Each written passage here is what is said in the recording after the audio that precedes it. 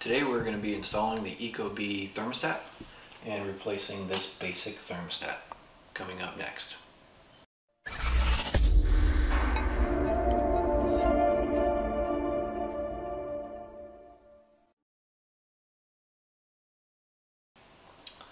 Hi, I'm Justin from Simply Smart, and today we are installing the ecobee 3 thermostat.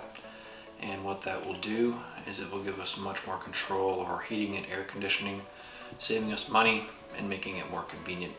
There's also room sensors that go in different rooms, so it gives you the average of all of the rooms plus the thermostat location, and that gives you a better overall comfort and saves you money because it knows when you're not home.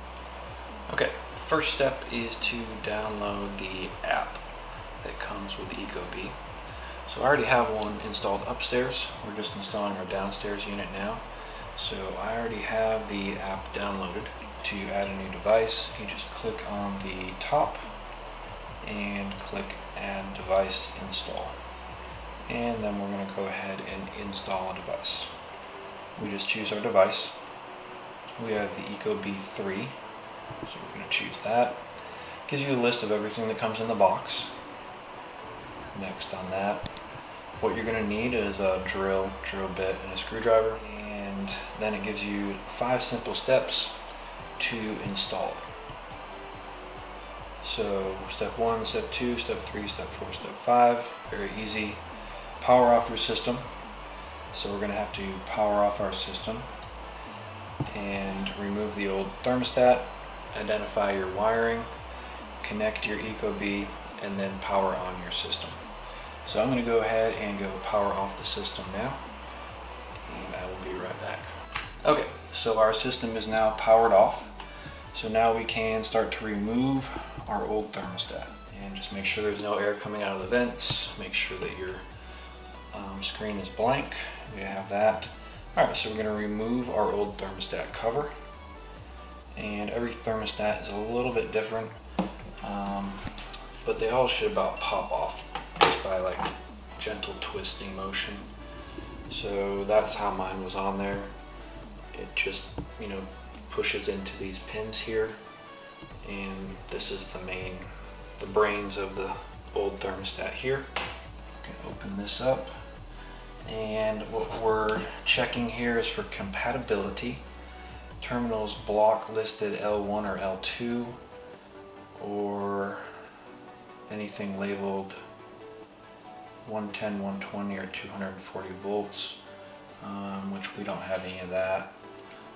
We just have a green, a yellow, black, a red, and a white. So we are good there.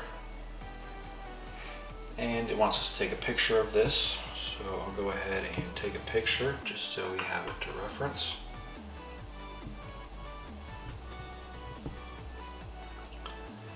Alright, so we got a picture, and go to next. Alright, identify your wiring. So what it's going to do is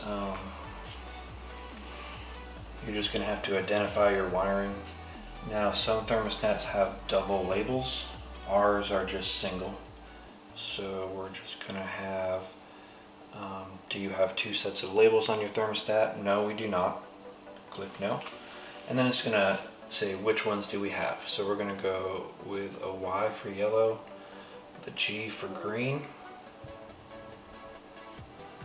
C is black, white, and red. I'm going to go ahead and hit next.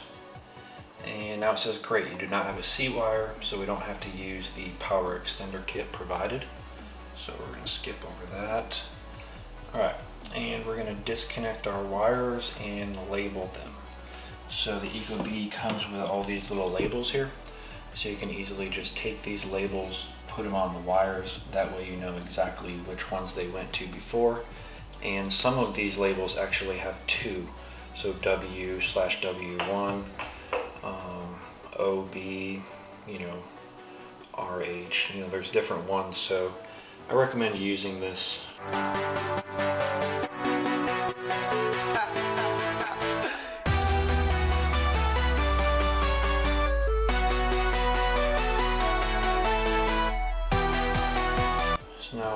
wires labeled. I can go ahead and remove this piece here.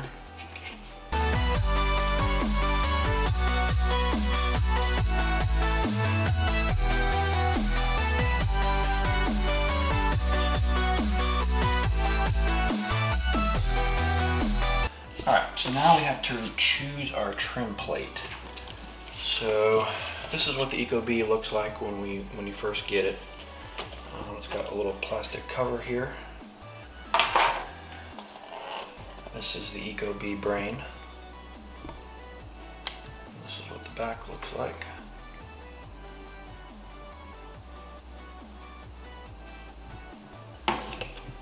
This is a sensor. Very small.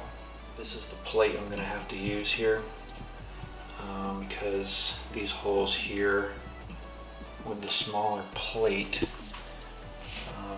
which is what comes on here, it's just not going to cover. It's too small. So we're going to have to use this larger plate. The center part of the smaller trim plate comes out of here and will drop into the larger trim plate. And we just put this right into the larger plate, just like that.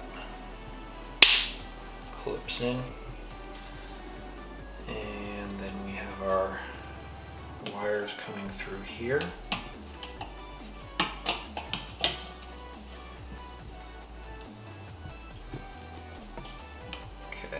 Now we need to mount this.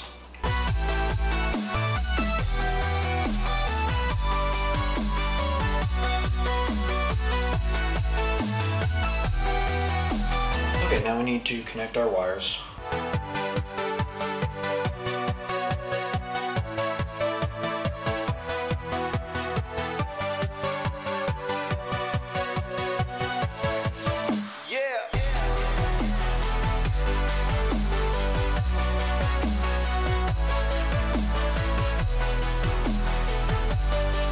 And we're going to take a picture.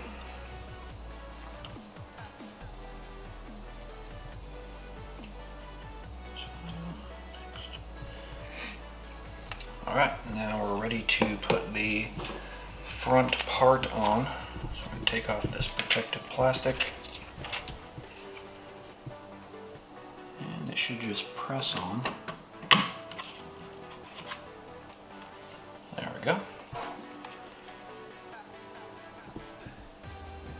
And now we just need to power on our system. Alright, and you can see our ecobee is starting up here.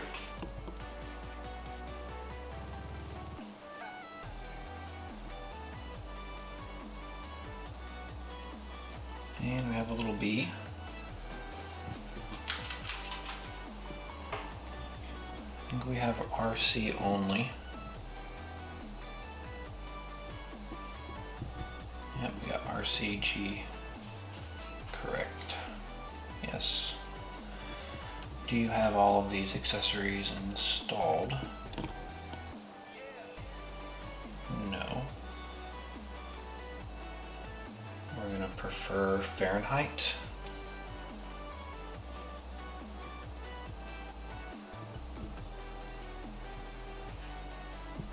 I think all of this stuff is correct.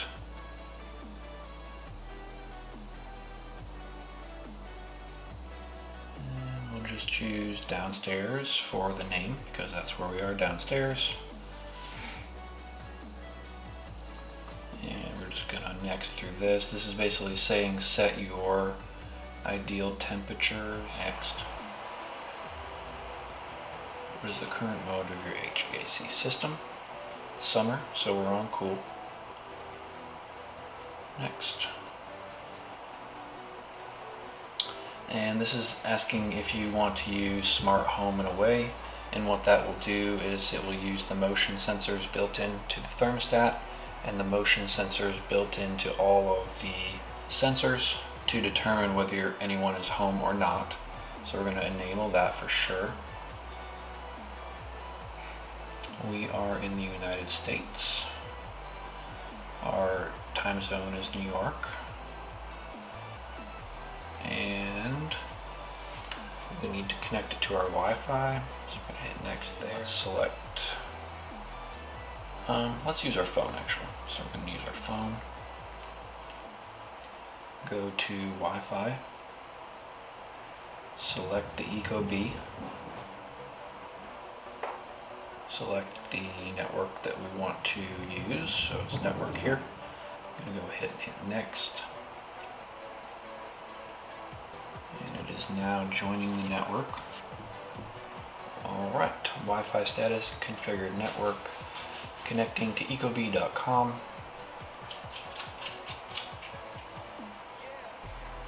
And it looks like this is probably going to take a little while. Alright, connection complete.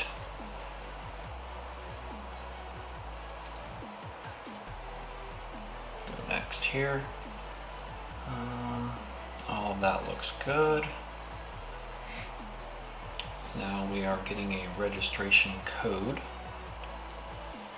Alright, so now at the top of this screen here, we just have to enter our code. And the ecobee can provide weather info on your thermostat and optimize the operation of your heating and cooling system. So yes, we definitely want to do that. So now it says that we are registered. I'm going to hit OK. And next, let's see if we can just use this. There we go. Let us proceed that way. ecobee can track your HVAC system usage and energy consumption and provide information on energy characteristics of your house. So we definitely want to keep Home IQ on so we can get those statistics. And here you can put in your home details. So home type, it's going to be a detached house, square footage, right in this range here. Number of floors, 2. Home was built in 2010s. And we're going to go ahead and hit next there. And congratulations, you have successfully added your thermostat to your ecobee account. Done. As you can see on the screen, the little snowflake means you're on cool. This is your humidity level right next to the little raindrop. This is your current temperature, and this is your set temperature. And down here at the bottom you have your weather. So will tell you all your weather coming up and all of those details. Over here you have your settings, so if you want to do set it away or set it for home now, or change these general little settings here quickly, you can. On this menu here is where you're going to get all of your menus. Okay, so these are the sensors here. This is the motion sensor, and then there's also a temperature sensor built in. And when it comes, there's a little tab on the back. You pull that out to, make contact with the battery, and then it should pop up on here, and we should be able to add that to the thermostat. They do come with little stands, so you can set them on a desk or on a shelf or something like that. Or they come with wall mounts as well. So if you just want to stick it on the wall somewhere, you could do that as well. So we are going to pull this tab out. It's a tough little guy. There we go. And then this should be popping up on here. So it pops up and says remote sensor. You appear to have a remote sensor installed. Would you like to pair it to your ecobee? Let's hit yes. And then we need to name this. We're going to name it bedroom. I'm going to change it to master later. I'm going to hit next. And then you get to choose what your sensor does, whether it senses to make changes when you're home, away, and sleeping. So I'm going to say yes to all of those and hit next. And now your sensor is paired. So it's finish. And now you can see that we have our downstairs thermostat and then also our bedroom set up there. And let's get the other two done.